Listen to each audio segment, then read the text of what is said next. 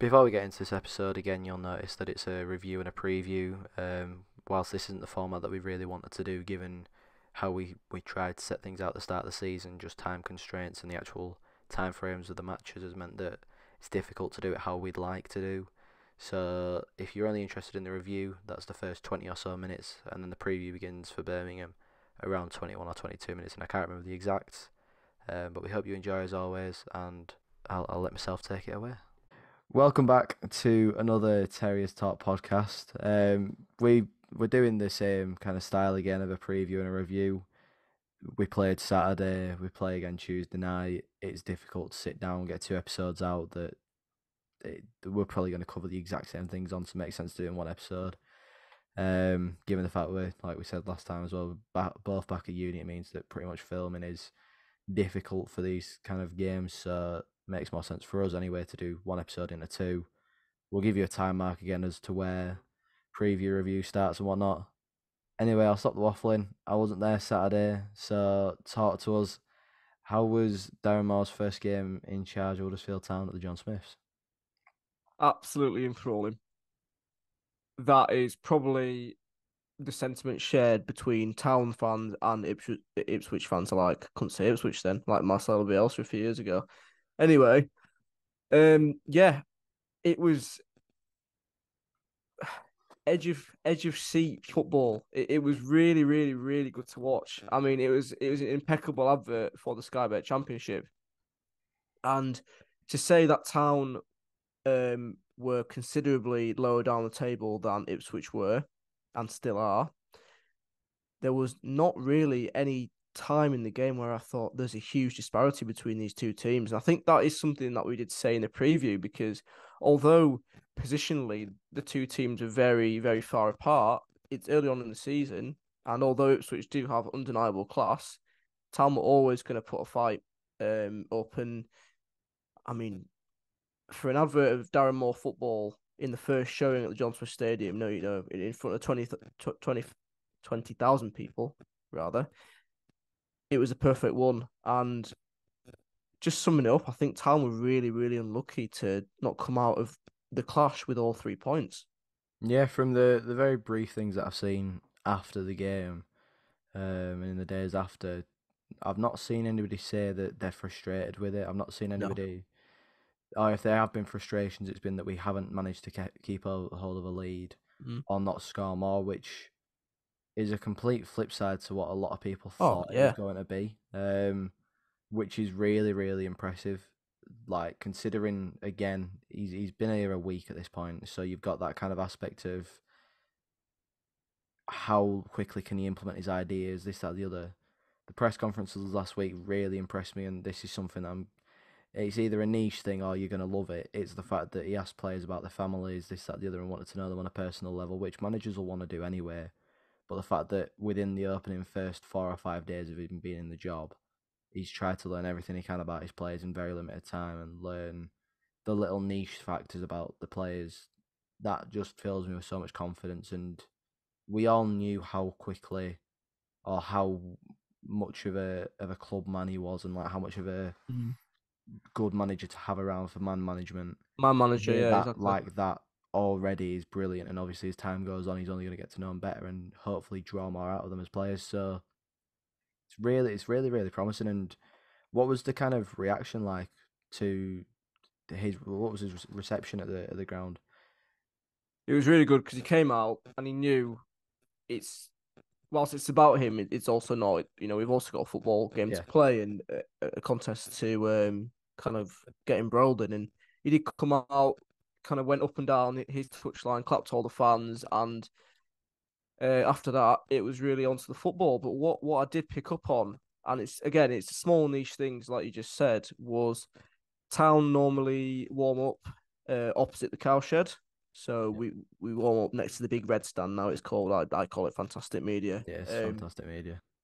We swapped, so that means A, we warm up in front of the cowshed, and B, the opposition don't warm up in front of their team. And secondly, second half we were shooting towards the cowshed, which again means the opposition team don't shoot against towards their fans second half. So it's all about small advantages. And people will say, that's a load of rubbish. It's not going to work. But if a manager's come in and thought, how can we get a psychological advantage here? I'm all for it. And the first half was really, really, really promising from Town. And I know the first half against Coventry in what was Darren Moore's first game was quite substandard. In fact, very substandard. But we came out and we looked absolutely brilliant.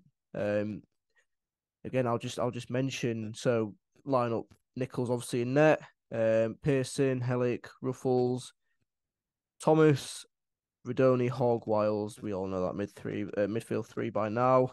And Utah, and then Bergzorg and Cromer up top. And I think every single person who started was really quite electrifying. I mean, Hogg, a word for Hogg, back to his best. Yep. Absolutely incredible. He was here, there, everywhere, brilliant. Absolutely brilliant. Utah again. He's just one of those players who he works really well in tandem with Josh Ruffles, rather, because we know they both can go forward. And if one's not forward, the other can. And they work really well. And especially movement off the ball as well to create space. I thought Utah was brilliant. And, it shows how much he wants to be there when he did jump into the cowshed along with our Delano when he did score. And I just thought for a first half performance to go into the sheds 0-0 against a team that were I think at the time top of the league, because obviously they were drawing Leicester played on the Sunday, was really quite admirable. And actually Town had probably the better of the chances first half. Ipswich's keeper again, I think him and Nichols, pardon me, I don't actually know his name. Um, he was absolutely incredible, and I it's couldn't credit to either. him and I think is it Hladecki or something? Hadlaki. Yeah, that's it. Yeah, Yeah, something like him. that. I mean, that's disrespectful because he was incredible. Him and Nichols probably on form, two of the best goalkeepers or goalkeeping performances I've seen this season, and definitely for a while. But people were saying as Town came into the change rooms at half time that was one of the best first half of football they've seen in a very, very long while at the John Smith Stadium, because we're not used to that. And I don't know how much you've seen, but and even from what you've heard, it was really, really encouraging. And if we can kind of put a foot on the game in the first half and stamp some authority on the game against teams who are as high flying as Ipswich, then that only means positivity going forward. Yeah, 100%. I think something that has been quite normal for Town in not even the past kind of season, but the past few seasons, we've normally been a side that'll have a good first or second half, and then either we'll trail up or we'll warm up into the Exactly. game. Yeah. It's either or, isn't it? Yeah, there's obviously been times where that hasn't been the rule of thumb, and there's been times where it's just we've had a full off game, this, that, the other. But the general has been quite consistently we'll only be on it for one half, or if we're not on it for all of the first half, we're on it for the second half of the first half and the second half. You know what I'm trying to get at? Yeah. To hear as many people say that throughout the game we were a threat, we looked really good, it's really promising to hear, and that's not me trying to be disrespectful to any previous managers, any previous players, anything like that. It's just nice hearing other fans say, given expectations for the game, a lot of people thought Ipswich are probably going to get the better side of this result. Um, to hear that Town were the side on top for the majority of the game, or from the perspectives I've heard, Mm. albeit some may be slightly biased, this, that, the other, but to hear that is very, very promising to hear going forward. And to do that against one of the better sides in the division so far, regardless of whether it's early in the season or not. If anything, it's probably going to be easier playing now than it would be Oh, yeah, towards the end of the season completely. because they're In still 20 riding off games' the high of time, yeah. last season. Yeah, so it makes a lot of sense, and it's just very nice and refreshing to hear that Mm. Town played well for a full 90 or so minutes.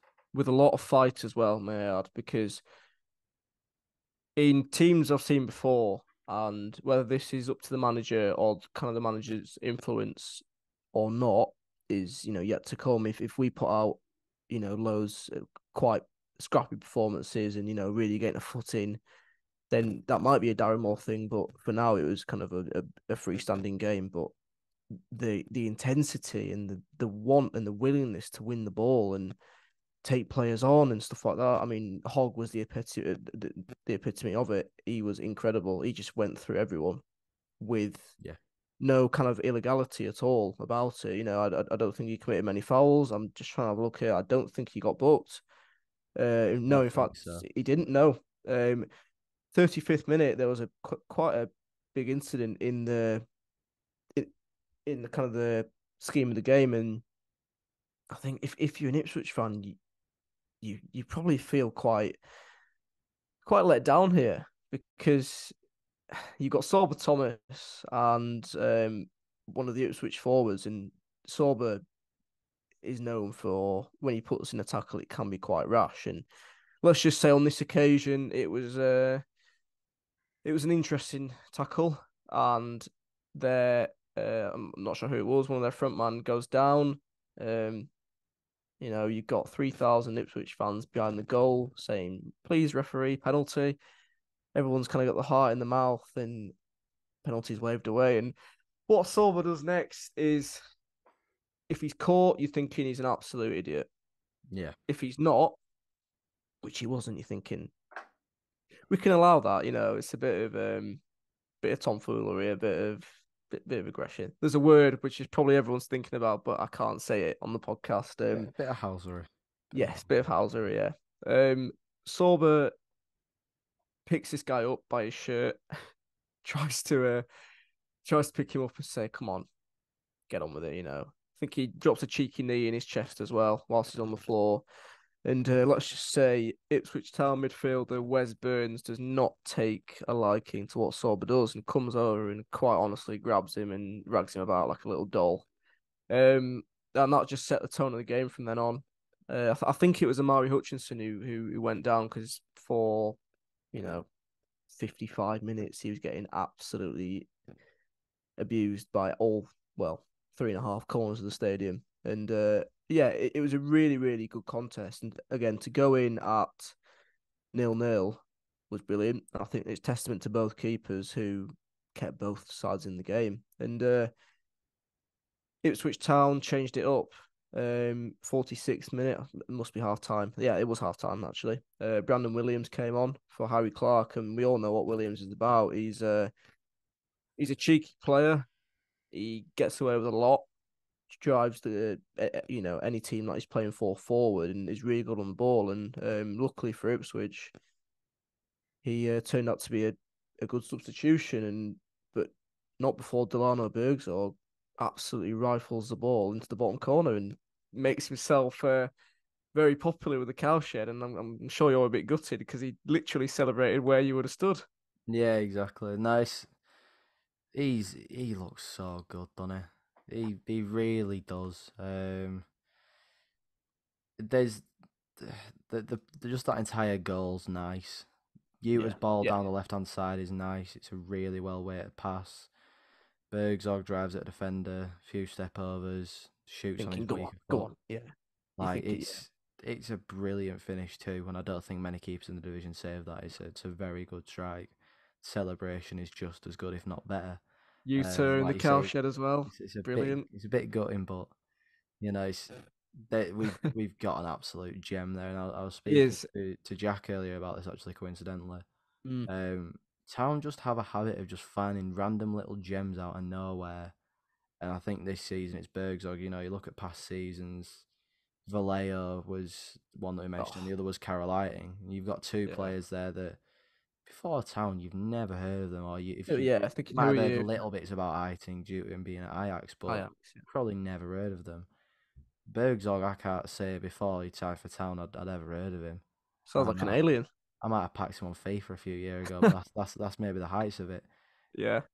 Town have done really well, and that makes me very excited about how we are going to act going forward. Because if we're going to find a player like Bergzog, it kind of makes you go, "Hang on a minute, Who else can we A, find? how are we gonna how have we found him, and B, how have we then agreed a clause in him to have the option to buy him in the Mm. future, and then C, our scouting development must be very very good. Our scouting department even must be very good if we're gonna look at somewhere and find Delano Bergzog out of relatively nowhere. Nowhere. Mm. And he was exceptional. I think the only thing that people are still going to criticise him somewhat for, and it's understandable, is just it's just when he passes and what pass he does. Yeah. Oh, completely, Which completely. obviously is going to come with time. Like we say, he's still new. Um, Still needs to learn the teammates, this, that, the other. So while it's frustrating and whatnot, it's going to come with time, hopefully. But And he's that, a very dangerous and exciting player, and it goes back to that saying of Town need players that get people off their seats. yeah, Delano Bergzog does that excellently. yeah, and his display on Saturday was 75% brilliant, and the rest was there's a player in there, but he just needs to get his again final pass right, Yeah, it's very final similar touch to kind right. of the Diarra situation, in it, where Yeah. there's Oh, so completely. exciting. He's very, he's very raw, and he's a showman as well. There's clips of him standing on the ball and step overs and stuff like that. He reminds me of, and it's really weird me putting these two players together. But imagine a Colin Quana and a Rajiv Van La Parra morphed together. I think that is the type of player we're looking at here because he's a number 9, but he's got the attributes of a 7, and it's really weird and it's very unorthodox to see that definitely in the modern game because I think if you are a number 9, you kind of don't have the capabilities of doing what a winger could do. I mean, one player who we've got who probably could do a bit of the same is Danny Walker. I know he's played on the wing quite a bit and stuff like that, but it's nothing compared to Bergzorg. I mean, he's a completely unknown quantity, and it is really exciting. I think we said last episode that he will definitely kick on, Yeah, and I I've think just I got. disagree with you somewhat there with him being a striker, to be honest, because he, it's gonna sound really weird, but just stick with me on it. I'm sticking He's with you. kind Go of on. he's that midway point between a striker and a winger, where he's not either one of them because he's Yeah, good I, enough. I, I don't really kind of know what he Yeah, is, but he but likes to think he plays with up time he'll front. be a very good striker, I think. Yeah, But then yeah, also the fact that definitely. he's got experience on the wing makes him just that more dynamic and that more Mm, confident going forward. So it is a weird one, and I still think that Town need to bring in another a striker, and I don't think anyone's gonna come away debate from that. Saturday and go, that Bergzog's really, really good. Don't need another striker now. That's not going to be the No, case at yeah, all. of But course. I think to get the best out of Bergzog, you need to play a proper striker alongside him. Mm, Whether that's, I think Ward would do very well with him. I can't lie. yeah, That's possibly. maybe me just hoping that Ward Yeah. comes good again or whatnot. But I think Ward and or Harrott would do very well next to him. Or we go in the market in January and we say Mm, we just need to find someone that complements him well, yeah. whether that be feeding him through or this, that, the other.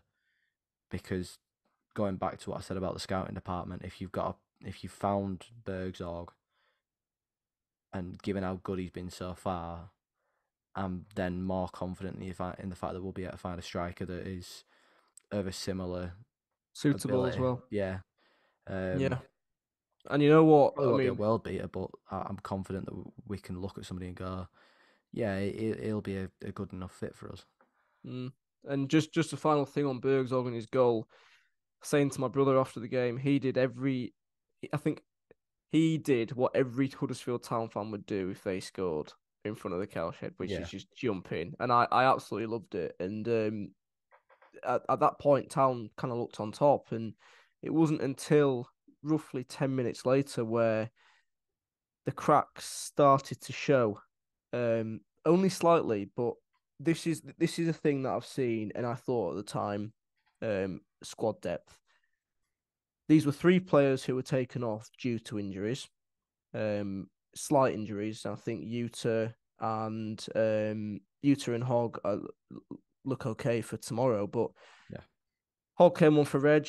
Sorry, Reg came on for Hogg. Hudlin came on for Karoma, and Jackson came on for Utah. No issues with Jackson. Looked okay.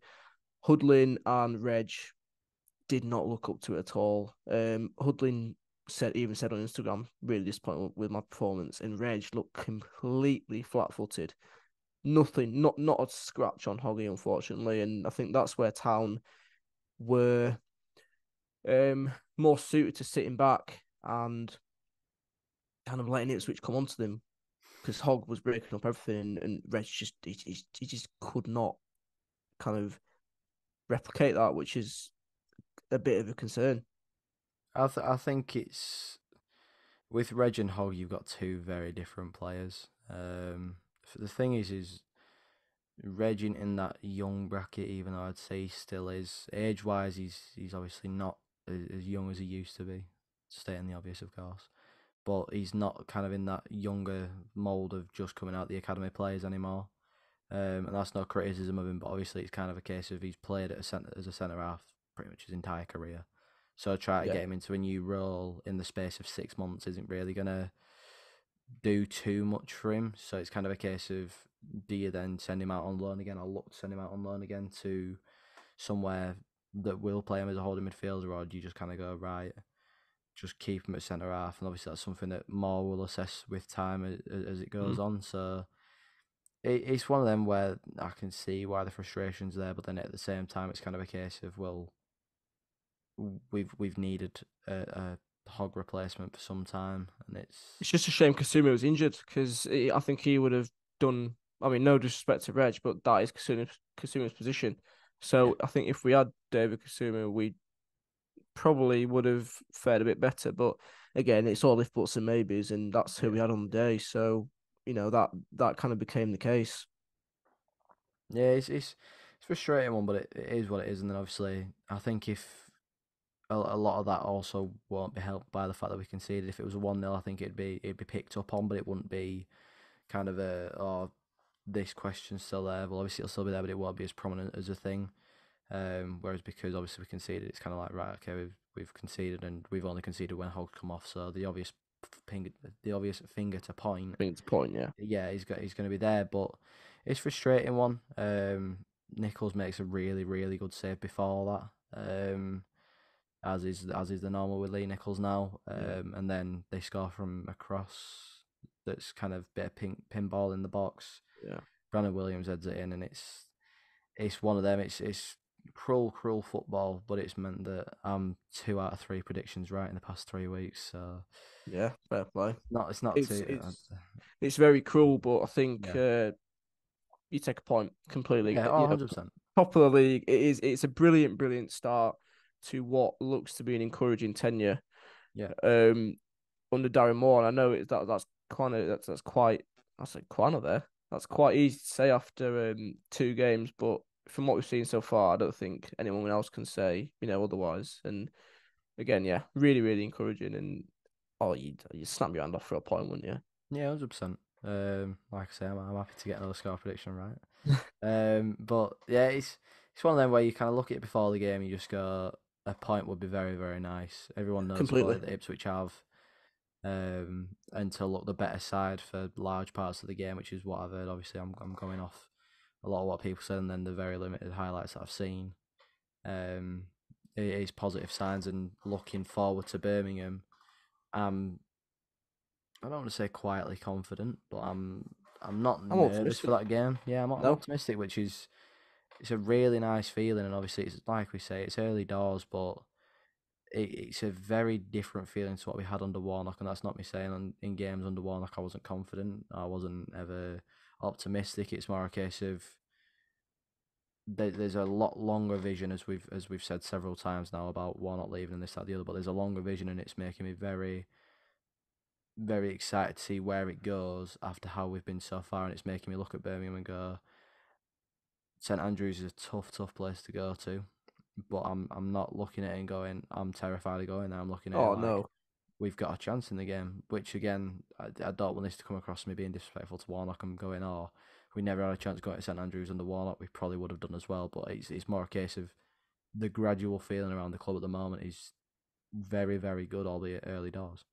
yeah, no, completely. I mean, if you look at both sides' form, Town undefeated in 5, Birmingham winless in 5, drawing 2, losing 3. Last win came on the 26th of August, 2-1 win versus Plymouth, and they sit 12th in the table. So, as I said, and as you said, early doors, but form wise, it's looking encouraging. But it's a championship, anything can happen. But I am, yeah, I am. very optimistic, to be fair. Yeah, you go into that game, like I say, optimistic. It's nice to go into a game optimistic as always. Birmingham had a really good start, and for They did, whatever yeah. reason, it's not. I don't want to say trailed off a bit, but it's trailed off a bit. So it's kind of a case of you've got to go and try and get the most out of it while they're in a bit of a rough patch of form. Mm. Um, but then equally, you've got to look at it again and go. They'll see it as a good opportunity. That St Andrews is a very, very, very difficult place to go to on a good day. You put it on a Tuesday night where there won't be too many travelling Too many, supporters. yeah. There won't be as many home fans as it would be as a Saturday 3 o'clock, but they're still gonna be supported well. So you look at it and you go, it's a tough, tough game, and you've then got to look at it and go, right, what is this town team about? Because you've had Monday night at Cov, you've kind of got, oh, it's the first manager bounce. Okay, you got your first home game. This is kind of a game where you go, right, how are the squad? Where are we actually at under Darren Moore? Mm. Because then you've got a I, massive, massive game at the weekend too. So it's kind of a yeah, case of, does he change things? Does he rest players? I don't think you do, to be fair. I I don't. don't think you can, but then also at the same time, I think you've got to look at Saturday and go, Well, but if equally, this, I think I, I really think he'll want to get 3 points on the board before he goes back to his old stomping ground. yeah, Because true, I mean, let's be honest, those lot are completely for the taking, and the whole atmosphere of that club is one of utter dejection right now. And if we could say, right, let's make it a 6 point week in the space it of two games, it'd be it would lovely, be wouldn't it? really ideal. But yeah, I mean, for for Birmingham and for Town, kind of going down there tomorrow, yeah, really optimistic, and hopefully we can, get Darren Moore his first win as Town boss. Yeah, I just like we've both said so often so in this episode, it's a lot of optimism. Mm, And I think going back to how things were at the end of the Warnock tenure, it's kind of a bit like, how is it going to be? Who's it going to be taking over? This, that, the other. Like, there were so many questions about it and so many like worries. And he's taking over Neil Warnock. How's things going to be? And yeah, he's done well so far. We look a good side. We look like a team that could be on top. And again, I don't want it to come across like I'm saying Warnock never did that, because obviously thing, but just want to cover me back just in case that's how it comes across. But it's really nice at the moment, and it's a very different feeling to one that you've had in the past 12 months. Even you could probably even say a bit longer, because even during the playoff season there was a bit of a, how good to be true is this, that, the other. But it's a very nice feeling, and it feels like it could be built on. Jay, I'm gonna yeah. turn that smile upside down. That's not the same, but yeah, I'm going with it. Score prediction. 2-1 Town, Nice. 2-1 Town. Any Yeah, any reasons behind that? I think, as I said before, those lot are completely for the taking.